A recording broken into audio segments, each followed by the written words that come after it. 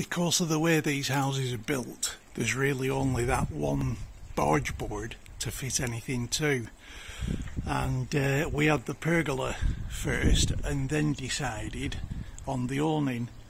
So in order to get the awning to fit, a friend of mine fabricated those brackets and put it so that the awning goes above the barge board.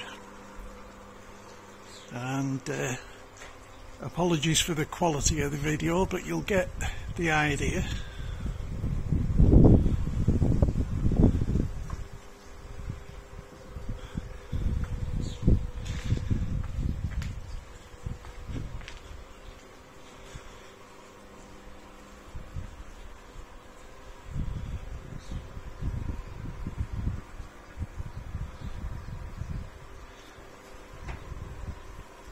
You can alter the travel, but for our purposes it's just perfect where it stops properly.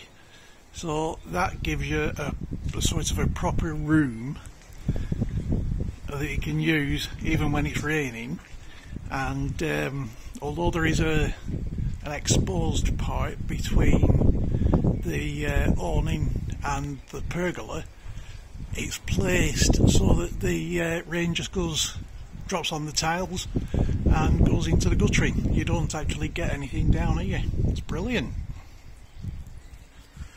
Just get it back in. You